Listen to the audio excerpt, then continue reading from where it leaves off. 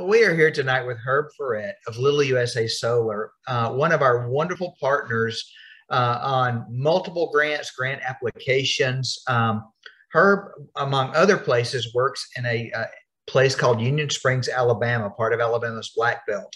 And I could introduce Herb, but I will not do him justice. So I made him promise not to be too humble in introducing himself and Little USA Solar. Take it away, Herb. Well, thank you for that, Kyle. And something I never told you is that I named my first nephew's middle name is Kyle. So, so you as soon as I learned about you at this point a year or two ago, I had to smile. Uh, Little USA started off as a idea that was pitched by me at we have a biannual family reunion at my at with my family. And as far as myself, the majority of my day job is I'm an editor. The majority of my work is long form documentaries, mostly has been for national PBS and MSNBC and the major networks. And Well, Rev is going to want to talk to you. I You know, know he's a he video is. hound. Yes, well, there you go, the pandemic caused lots of things, but one thing it did do in a positive way, which there have been positive influences or outcomes from the pandemic, is that it allowed my team and myself to be able to focus more on Little USA. And what I do like about this project and what I am going through is that I am learning as I do and I edit. I mean, producers hire me because I don't know something about a subject. And I like not knowing about it because as my job by the end of the time that I finish editing the project is that I know as much as my viewer does. And it is my responsibility to make them as knowledgeable as they can be. And it's the same thing here with Little USA. My goal is to be able to move through this process, surround myself with subject matter experts, and enable me to become a better CEO and founder in the end. So one thing about the project, as we move through my slides, okay, so let me get that going.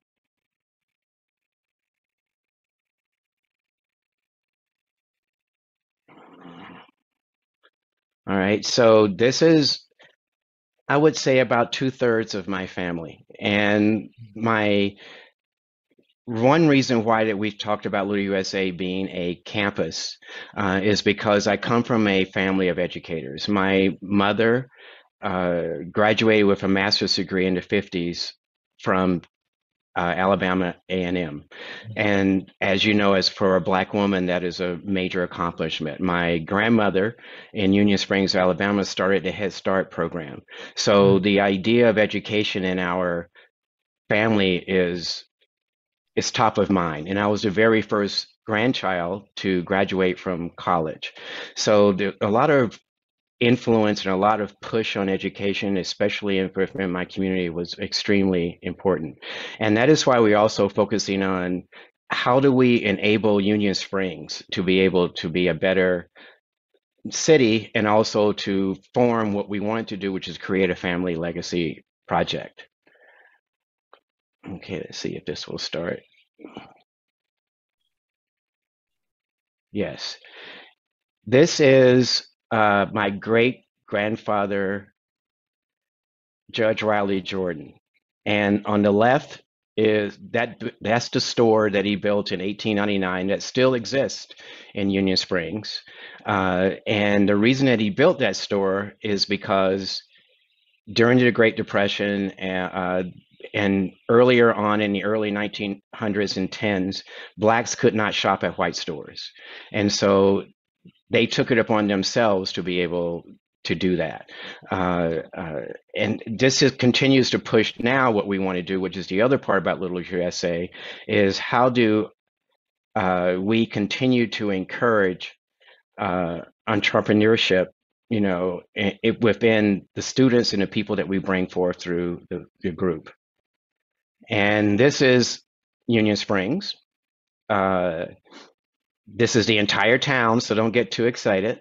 So it's definitely it's a town of 3,800 people, and the entire county of Bullock County is only a little over 10,000 people.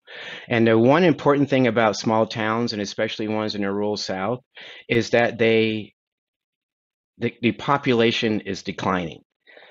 The reason it's declining is because nothing to do, work isn't as plentiful, and the young people have to leave in order to be able to make a name for themselves, or because the city itself isn't encouraging them to stay because the benefits aren't around. And that's another reason for being able to allow Union Springs to grow as a population center again, by allowing whoever we train and people as they get trained to bring the resources back into the town. And just in case, like who is famous, Eddie Kendricks, lead singer, Temptations. Yep, Union Springs. I had to throw that in. Got to give him some crud.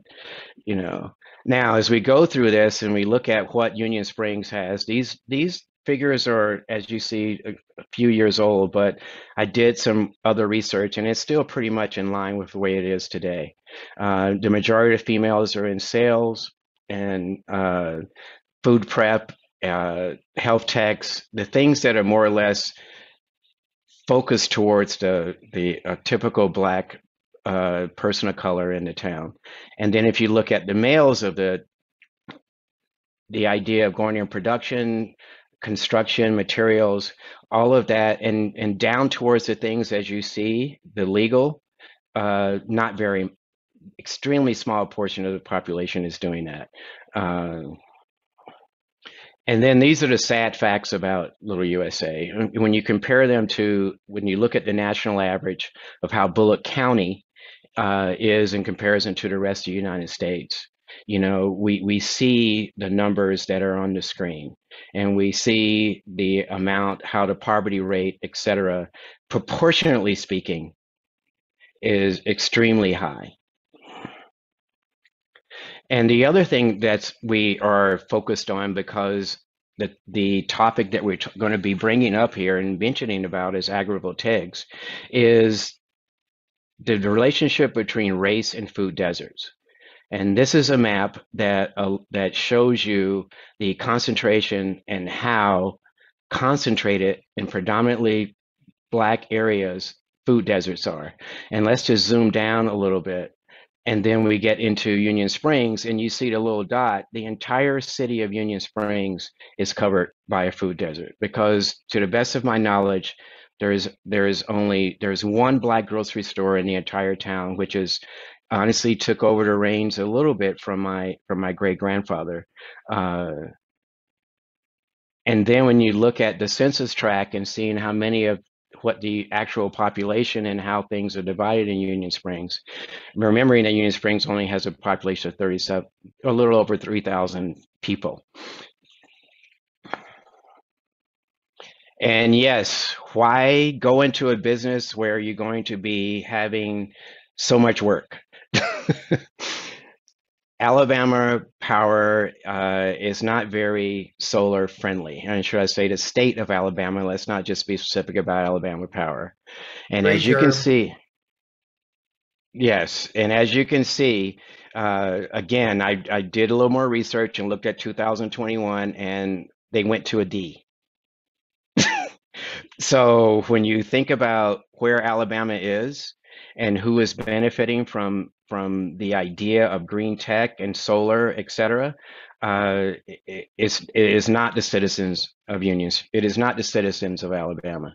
And they were drug kicking and screaming to a D. There's still an F in energy efficiency. Thank you. Yes, they are. And as you look at this, the mix of where they put their time and the money, which is honestly because this is atypical. This is where it has been for decades. And so the transition to solar is ripe, is, as any good business person is, you build it and they will come. And that's really honestly what our idea is. Yeah, think about what's happening with natural price gases these days. Correct. Exactly. So what does Little USA want to do? We want to be extremely aggressive for introducing STEM-based curriculum into being an outlet and extension campus for middle schoolers and high school. We want to be able to offer career training, et cetera, for those of working age. And how are we going to do that? One way we're going to do it is through an EV charging station, and yes, barbecue pit. Because the one thing that we were talk about is that EV charging, you don't go there. It takes 20 to 30 minutes to do an average charge with extremely efficient chargers.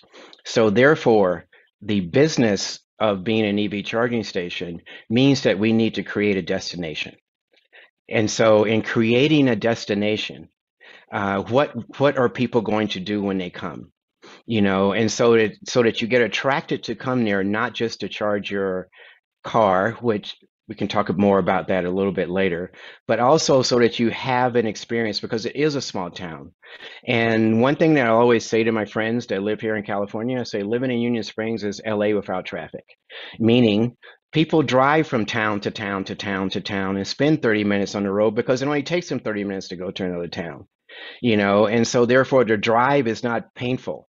So you constantly are going to Tuskegee or Birmingham or someplace like that in order to have a good time, to have a restaurant. It's not a big deal. So how can we create that kind of destination point at Little USA in order to allow people to have a reason to come there, in addition to the fact that it's an EV charging station? And the second part of the EV charging thing, because like most gas stations, we aren't going to make that much money on the charging. The money is going to be made in what you do while you're there. And this is a business first. Yes, it's a nonprofit, but every nonprofit needs a for-profit entity in order to be able to do it. And then in thinking about also in where we are with curriculum and training, we are within there are 7 learning institutions within a 50-mile radius of us. Auburn, Tuskegee Institute, Tuskegee University, just to name 2. So us being able to be positioned geographically as an extension campus is perfect. And then moving on to the agrivoltaics, business-wise, if we're harvesting from the sun, why not also harvest from the earth at the same time? We sort of like killing 2 birds with 1 stone, so by being able to grow underneath, we are answering the problem of the food scarcity that I mentioned earlier. From farm to fork can be less than 24 hours. Think about that. The restaurant that we build on campus, you'll be able to pick the greens that you eat an hour before they go on your plate. That's the kind of things that we're trying to encourage and make happen. And it's not a question of expense. You think about this as something that only happens in New York or San Francisco, but it doesn't have to. I mean, another lesson about the food, about the pandemic, what did it teach you? It taught us how bad and poor food distribution is, and also how few people carry that. So thinking globally, eating locally is the way that one must think, especially Amen. when we can bring the ability for people to have true, fresh produce immediately and not at an exorbitant price because there aren't any middle persons in between us and your table. And that's the reason for the produce market. Now, I'll keep going. So this is the way that the property looks now. Fully wooded, mostly second growth underbrush. Unfortunately, as you see, the property to the south of us is killer. It's an actual tree farm, and they are able to do more. But looking at where we are, you see this is where it's going to be, and it's right off of Highway 82 and 29, which is the other reason for doing this here is that we're on a reasonably major thoroughfare, and we will get traffic. And this is what Freedom by Design, Auburn University, the Auburn University's architecture department took on Little USA as a project. The Freedom by Design is a national student-led group of architecture students, and their professor allowed them, because of the project and what we're doing, and the focus being what it is, to make this a complete a 1-year course for the students, 100% volunteer. And what we're also going to do with this is that we're now reaching out to the HBCUs in the area, so that we can pull in those Freedom by Design teams, so that we do get as much of a student-based, hands-on to our campus design. That was one design. This is another idea that they had. What we're going to do with all these designs is combine them, work on them, because that's what you do. But this is, as you can tell, going from fully wooded to something that's like this. And they even included, as you can see, circulation paths, bike paths, because the area to the north is all wetlands, which is a blessing in disguise. What it did is it took away from us the ability to develop that into solar, but what it does do is allow us to have more nature, Friends of the River, 4-H clubs, those kinds of things. We can now recruit that type of behavior and that type of organizations into the campus, in order to allow this to also be more of the outdoor education learning curriculum that we want to be able to incorporate. And also the reason for the paths, remember, you got 30 minutes. So you come here with your bike, you come here with your dog, because we're going to build a pond, and no, dogs can be off leash. Yes, they will be, so they can go swimming, especially because Union Springs is a bird dog trial capital of the United States. Something else I learned, about my town. And then they went so far as to even design what type of plants can be planted, and presenting, as you see with the little arrows, informational kiosks that would go throughout the campus, so that you actually have the ability to explore the campus and to be a part of it, so that it's not just a bunch of solar panels sitting on the ground. It is an experience. It truly is a campus. And then looking at the type of buildings and structures, and these aren't final, but they're just the ideas about the kinds of architecture and things that we want to place throughout the campus. Everything from tiny homes for the veterans, who would be our first hire, because we need the security and that type of thing on the campus. So we plan on building tiny homes and being able to allow them to be our permanent staff. The shed that you see on the left is an idea, because as we go through the campus build, every vendor that walks into our campus is going to be required to hire an apprentice, have a paid apprentice program. And the fact that it's fully wooded, the campus doesn't start the campus starts with the woods being cut down. That's when it starts. And the shed, as we call this building on the left, will also be used to service the solar panels, to cut and mill the lumber that we will keep on campus, and other things as we go through demonstration I'll show you. And that's the other reason, the other thing that the pandemic taught us. Classrooms, can't have them. Outdoor ed, period. Being able to have classrooms that are outside focused, building pavilions that are spaced throughout the campus, that allow for our NABCEP training, which is the highest level of solar certification that you can have, which will be our ground, should I say, the ground breaking, or should I, what we will exhibit the most or push the most as far as being able to train solar techs for the citizens of Union Springs and Bullitt County. And then we do finally get to the rest stop, as I've been talking about, because it's not just a charging station. It is a destination, and that's what we want it to be. And then circling back to the wood, we're going to be employing things from whole tree structures. Notice the trees, when they're cut, they aren't milled and taken away. They're incorporated into the design of the facility. We want to reuse as much as we do. Every roof building that we build will either be solar or living, period. Whatever footprint we take up will be taken up again by a living roof or solar because we need it to produce energy in order for us to be able to do things. But being able to repurpose a portion of the wood, because not all of it is structurally good enough, but no matter how little, the goal is to repurpose as much of the materials on the property as we can. Yes, there are many statewide initiatives that we need to be able to take care of, and that is one thing that we're really searching for, is how we can get connected better with politicians in order for things like earmarks, et cetera, to be pushed to us, because grants, et cetera, obviously everyone's really aggressive about we are about doing that.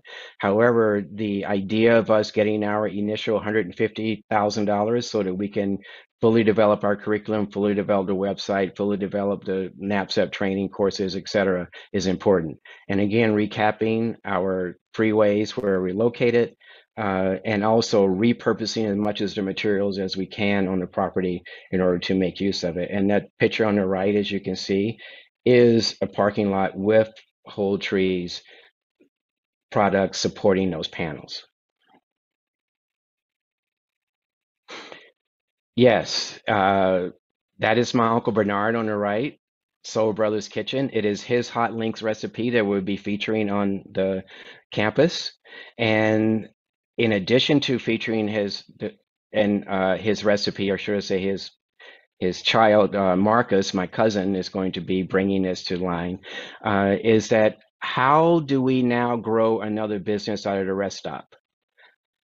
The food trucks that we will have initially, in order to service the lunch crowd at the rest stops, how do they cook their foods? How do they prepare their meals?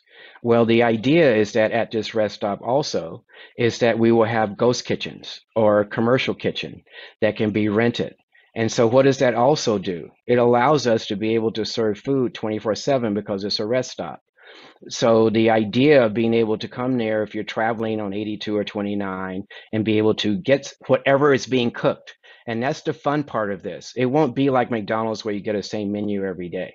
It's going to have the different chefs in the pop-up kitchens and the pop-up chefs that will be working, bakers from 3 until in the morning until 6, other people that will work the earlier shift, so that is all of these things are dreams and ideals and what we idealistically would like to try to incorporate into the business, but that is the goal, and also what this allows is that, again, grows yet another business. It grows the pop-up shelves, the ones that want to go into restaurant management, et cetera, to be able to have a place to be able to do that. And the picture top left, circling back now to the EV charging, the amount of electric cars, we're being realistic. There's not a bunch of Teslas in Union Springs and Bullitt County. Our business plan is to be prepared for medium duty trucks, UPS, Amazon Prime, those kinds of trucks. And that is another connection that we need to make with fleet managers of UPS. FedEx just bought, they are no longer buying anything but electric trucks for that very reason. And so why have this at Little USA? Why would they charge there? We're going to be powering our batteries, et cetera, from the sun. We will not be using Alabama Power to power your trucks. So it'll be cheaper. Second, what does it do? Then you at UPS only can buy a smaller battery. The biggest expense in the car is the battery. So that means that they can get a smaller battery, travel their routes, charge for 30 minutes while they're on their lunch break, and continue their route. That's the idea behind being able to have this. And also, what does this do for us as a community? Not necessarily DoorDash and Grubhub and all of that, but it will allow UPS to be more aggressive, or FedEx to be more aggressive in being able to approach and get to Union Springs and get to Union City and get to the towns that are close by and extending their routes in a way. And hopefully that means that they can lower their prices because they don't have to spend so much overhead to get there.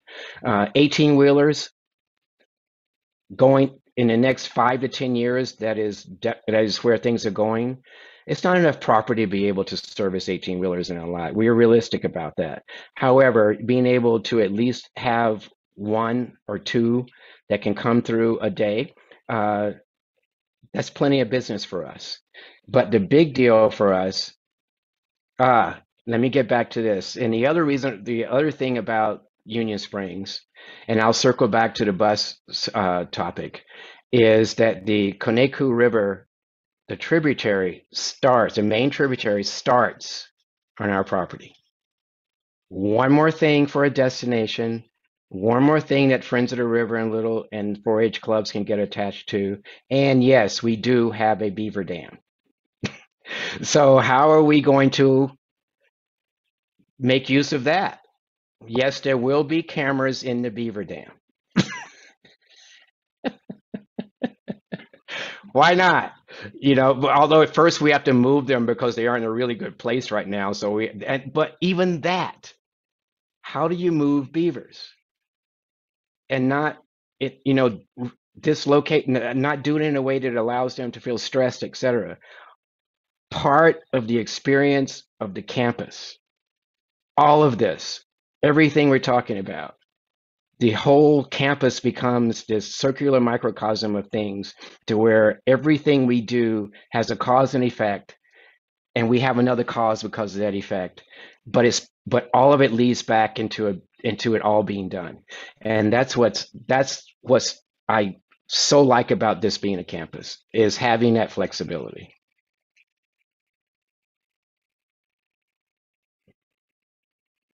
Okay, and then that's just more of that.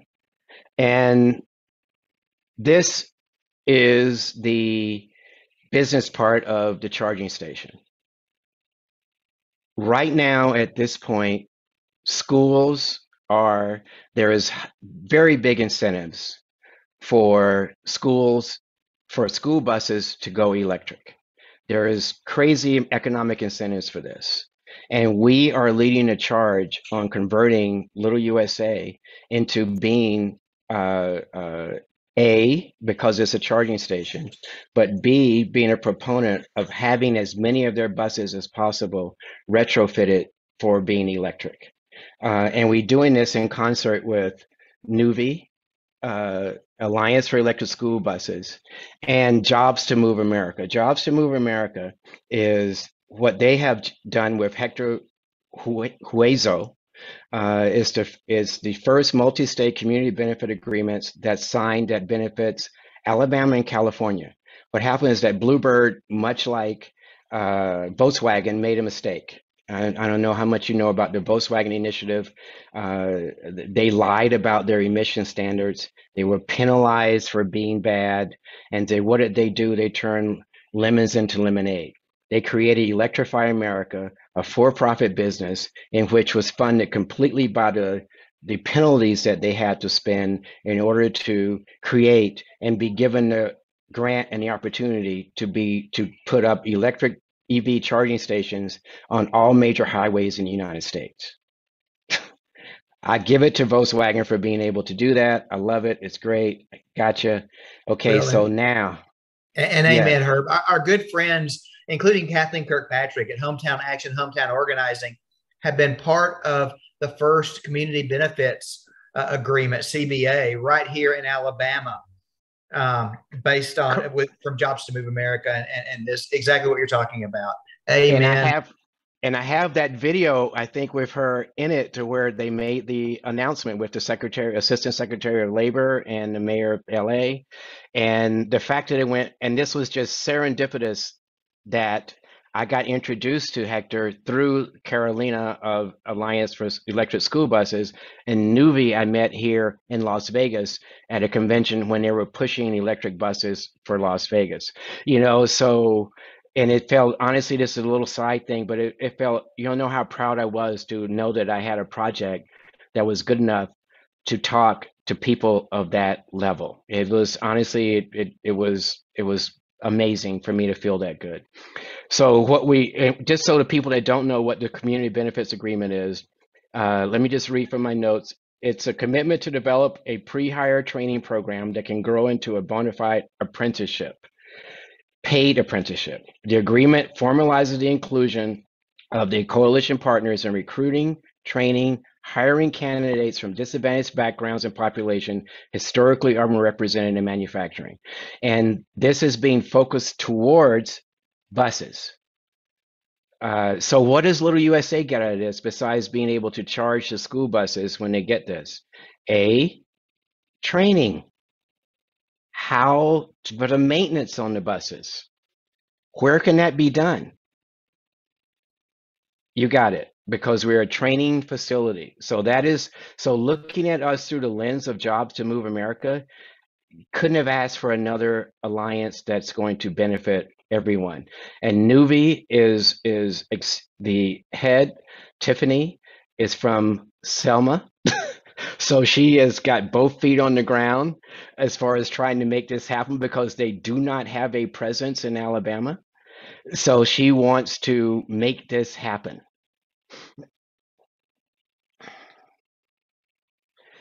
Reasons why we want to get away from diesel: emissions, the exhaust, buses idle with the kids on them. There's absolutely no reason. If you have the ability to upgrade, we can. And then when we look at this, there are 7,800 as of 21. Yeah, these are recent statistics. And look at the amount of children with asthma just in Alabama. Now, we aren't saying it's caused by school buses, but what we are saying is that it contributes to that. And also, you can look at the United States, the map on the left, and see the states that are committed to electric school buses and who has them. Reasons for it: prices, upkeep, and then finally, which is where Nuvi comes into the scene, another pandemic lesson. Having the ability to have power access locally or close to you, so that when tornado, hurricane, etc., those kinds of natural disasters happen, that you aren't immediately taken off of the grid, and that you're still able to be to survive and to be able to get power. The school buses, at night, they aren't working. Plug in the bus, charge the battery. In an emergency, battery acts as a power source we can push to the grid. That's the idea. That is it's called vehicle to grid technology. The same thing that Tesla is pushing with their Teslas, is that you can put the Tesla in your house and power your house when you don't have electricity. This is just doing it on a bigger scale, in a sense of being able to do it, pushing to the grid. Again, we're pretending that this is the Alabama Power, but this is a loophole, which is why we're building the EV charging station. One loophole that they were not able to capitalize on is that an EV charging station, because you connect basically a wire which has a plug on the end of it to your car, that is why we can do this, because it's considered a plug. Because they can't regulate plugs. That means your toaster, every single thing that you plug into the wall, they could regulate. And the court, thank you, allowed us exactly to say, no, you can't regulate EV charging. Second thing, power that the batteries that we will have on site that we collect from the sun is ours. That power can be pushed to the grid in non-peak hours. That is another loophole. So the other thing about the vehicle to grid, it's another revenue stream for the schools. They push their buses to this. We sell it out to the grid. Problem with Alabama Power, they charge 12, or should I say they pay 12 to 13 cents a kilowatt hour. They don't want to pay us 4 to 5 cents.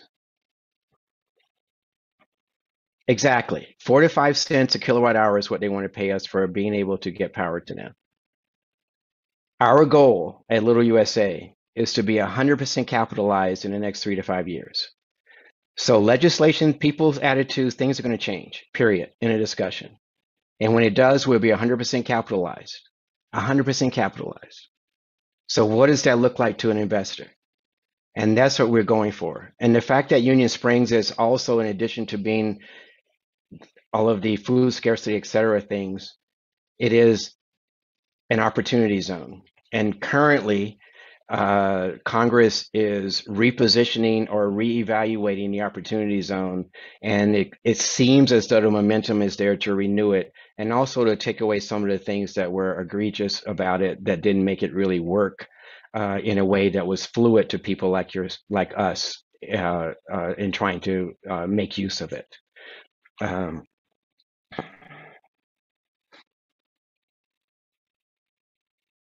Now the agrivoltaics.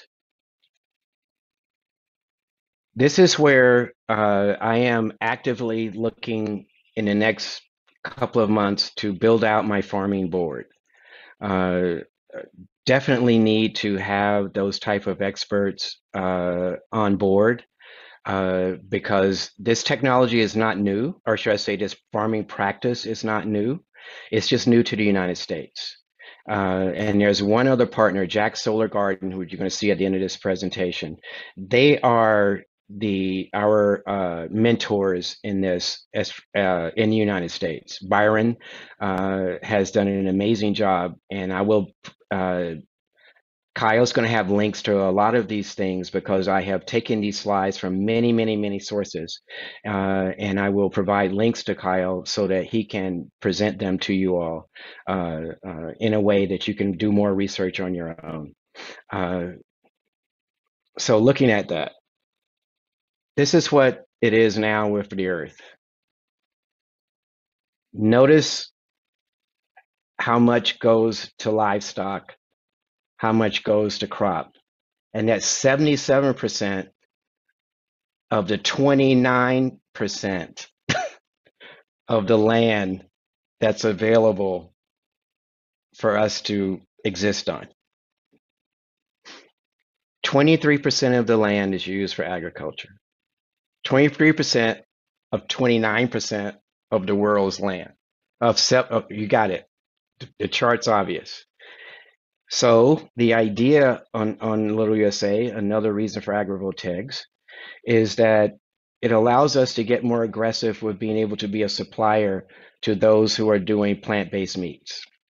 What's the advantage of it? What type of plants we grow?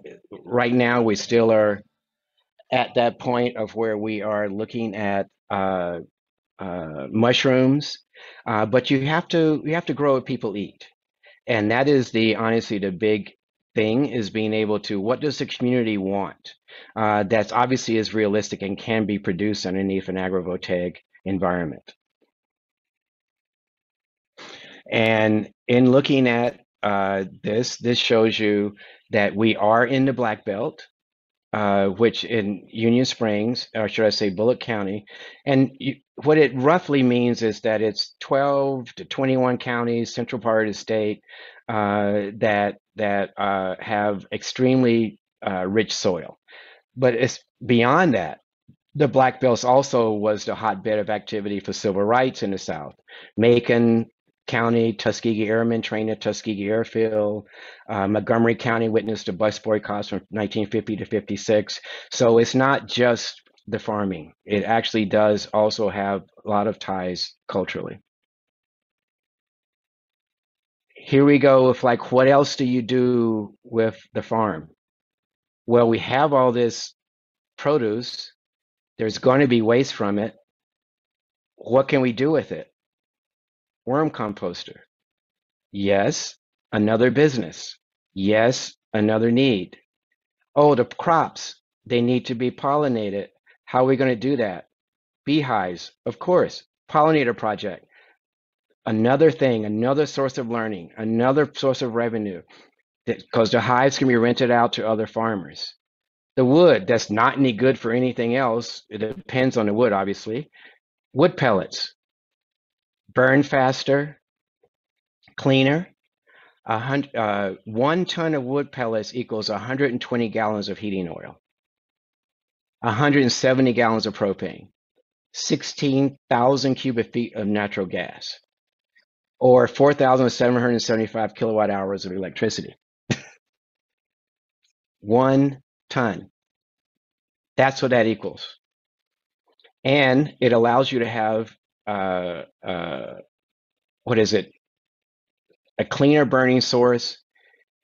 And we can produce that initially from the wood that we cut down from the trees. Okay. Now we go to the agrivoltaic, and all of these slides came from the Agrivoltaic conference, which honestly just finished a few days ago. No, wasn't able to go to Italy, but I definitely know it will happen. But if you look at what they have more or less, they have identified 4 ways of explaining agrivoltaics uses: overhead for plants, overhead for animals. Overhead for animals, Texas, etc. They're shade, they aren't stressed as much. Obviously, sheep, those kinds of things that are herd-based that do that. And then we talk about how we do the agrivoltaics, and I have many examples that I will show you, but interspacing to where the space in between the panels is larger to allow for farm equipment, but also to allow for different crops that don't necessarily have to be as shade tolerant to be planted. And then the controlled environments to where you can have things like greenhouses that are covered by solar panels, So this just go through some of the, so look at all the different spacing for agrivoltaic. And again, I'll send you the link to this conference catalog that has all these things in it. But depending on the crop, determines the type of spacing. Because people say, but the money, the expense, that's the other reason for agrivoltaic. The money that you aren't making from the utility part is compensated for, or at least enhanced, because you also have produce. So you're making, one is making up for the other. That is the goal, is that the crops offset the utility, and the utilities also help to offset what crops that you may grow. Because if you're growing something like those apples on the bottom left, I was listening to the discussion, those apples are they're expensive. And then there are some mushrooms that go for as much as $100 a pound. So the idea of the crop, what you can do, obviously it's based upon where you are and what you're doing, etc. Got it. Climate makes a difference. But that's the other reason for agrivoltaics, is that it creates microclimates underneath the panels, which is the reason for the different spacing, and also different heights. The higher it is, the more expensive it is. That's the other part of it. Well, that's exactly what I was about to say, is that the crops are going to need more shading in a warming world. Correct. And also, what does it do with more shading? It's less water. The first natural resource that's going to disappear on this planet is water. That's fresh water. As been as evident by reading in the news about the countries in Africa that have 2 weeks left of water because of the extreme heat. That's happening today. So being able to be more efficient with our irrigation practices, even though we're going to have the Conecuh River and we can tap into that river, how that river feeds the agrivoltaics, and also how the panels then sweat and we collect that water, and how the water doesn't evaporate as quickly, and how, because of the leaves becoming more aggressively looking for the sun for things like turnips and greens and things like that actually want to create bigger. Again, that's why I need a farming board, because the idea of trying to figure out the appropriate crops for these to grow, and also because we're a campus, we will have examples of a reasonable amount of these spacings throughout our solar field. That's what we want to be able to do.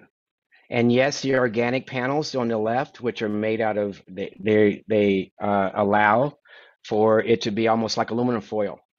And then you see the panels on the top, see how they mount it? But they're mounted east-west. So it catch and they catch the sun on both sides of those panels. They're bifacial panels, which means that they collect sun on both sides, which is also how the agrivoltaics are done, is so that with the spacing, sun gets through the cracks, the sun bounces off the ground, then it's captured by the panels underneath. So it's not just the top of the panels that are capturing the sunlight. It's also underneath. Obviously not as much, but it doesn't matter how much. It's more, and that's the point. And so then having these panels faced this way, they become fencing. Suppose you had herds or sheep. This allows you to use the panels as fencing. So it's doing a double duty. And then and then we get to, this is Jack's solar farm. So you see how he has, because he built this 2 years ago, he is using what was then the most common way of producing the panels. However, as you see, he has divided up his acres to where he has many, many, many partners that are using this in order to do research. University of Arizona, Cal State University. I mean, there is those, each have their plot. Each one of those plots is a different research project. Meanwhile, he's growing. Meanwhile, he's producing energy. Okay, so we go, all this land, all this resources, all this agrivoltaic. Well, this is what I want to do. A vertical greenhouse. A 1,300, this greenhouse by vertical harvest is a 13,000 square foot building. It has 3 microclimates and 3 greenhouse floors. It's 1/10 of an acre. That 1/10 of an acre of this building grows as much food as 40 acres traditionally. 40 acres of food in 1/10 of an acre. So yes, I would like to meet someone from Vertical Harvest or other vertical farming businesses, because there aren't any in southern Alabama. There aren't any in Alabama that I know of. I've looked at a lot of them, and they haven't built any yet. So yes, that is what we want. Because also another thing, which is why I like Vertical Harvest, is that they also employ emotionally and physically, developmentally challenged as 10 to 15% of their workforce. The workforce is not just able-bodied. Little USA is not that way. We want to be able to serve the community, and community isn't a segregated thing. We are extremely conscious of serving the 30% of the people that live at or near poverty. That is our target audience. That's who we want to serve first. But within that 30% are all of the diversity of cultures and physical challenges that are inherent to any society. So that is one of our mantras, is that we have to do that. And this is a short list of people that we are partnering with. Empowerment Works at the bottom right is our fiscal sponsor. We will be going after our 501c3 CDC designation by the end of the year. And the CDC, Community Development Corporation, what that will allow us to do is that instead of us asking for a $100,000 grant, knowing that we can get 10, as a CDC, we will be able to get the whole 100,000 and give you the 10. So we would be able to control the revenue, so that we don't have to have some third party coming in, sapping up the money and then giving us a portion. No, not going to happen. We want to be as much in control of our own destiny as we can be. And that is the end of the talk. Thank you for your time. Wow, Herb. Your talk makes me want to utter some expletives in a good way that we would just have to delete from the recording. So I'm just going to say again, wow. I mean, I'd heard some of this because we've had Rev and I've had the marvelous opportunity to visit you in Union Springs, and I know we've spent some quality time on some Zooms related to grants and so forth. But I was still seeing through a mirror darkly, as we say. Wow, I've learned a lot tonight, and I know you're going to have a lot of follow-up questions once we post this. Yes. But thank you, thank you, thank you. This is, I mean, this is we're Rev and I are currently in Charlotte with the U.S. Climate Action Network, and we've heard some inspirational things here this week. But this ranks right up there with some of the most inspirational things we've heard. So, Well, wow. thank you for that, and words of encouragement it's what allows us to move ahead. And I know that when one looks at this and sees just some of the ideas, they go, "That's a lot." The way our board and the way we're working is we throw all ideas at the wall. What's the Virgo in us does the ones that stick. The Aquarian, we never throw away the ones that don't. Because as you can tell from the way that I am talking, is that everything has to lead to something else. So what if we provide good, clean energy to the citizens of Union Springs? So what if we bring the price of it down to, let's just do an analogy. You make $100 a week, your electric bill's $10, not a big deal. You make $20 a week, $10 is a lot. Okay, so now let's think about A, raising the income level to people so they can afford it. But B, what good does it do you to have a water heater on your back porch? In the summer, no big deal. In the winter, it's a problem. What about that water heater?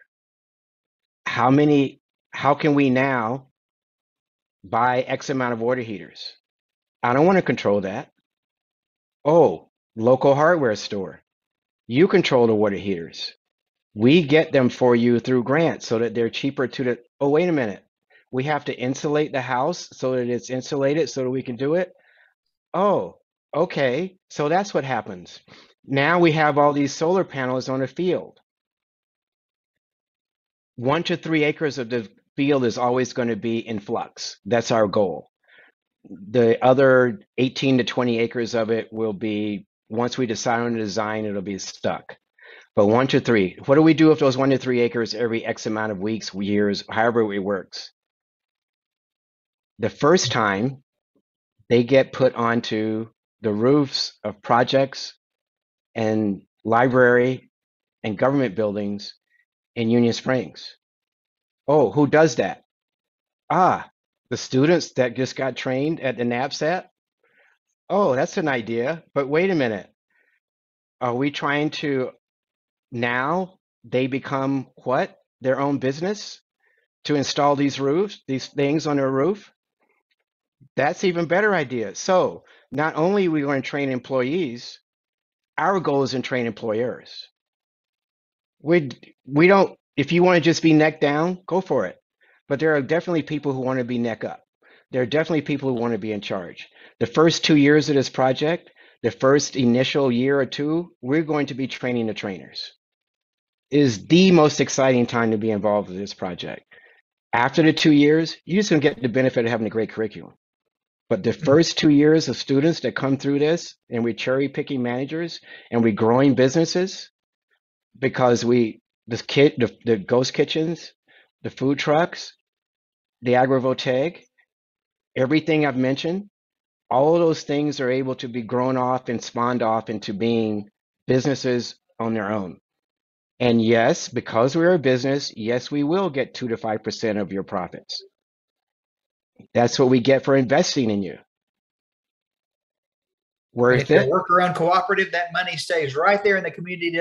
Doesn't go to some CEO in another city, making 300 times the wage of the hourly wage of the workers. There Herb, you wow. go. And you took the words out of my mouth, Kyle. There you go. Owner cooperative, exactly. You got it. Uh, the Bible tells us where there's no vision, the people perish. And if you'll pardon the expression, that's one hell of a vision. So more power to you. Power to us. Yes, power to us. All right. Well, thank you. Thank you for giving me this chance, and thank you for the opportunity. And I'm going to continue to learn as there's so much I know, but I have so much still yet to go through. And as I started the conversation off, surrounding myself with subject matter experts so that I can make qualified, right decisions is the goal. So say we all. Amen.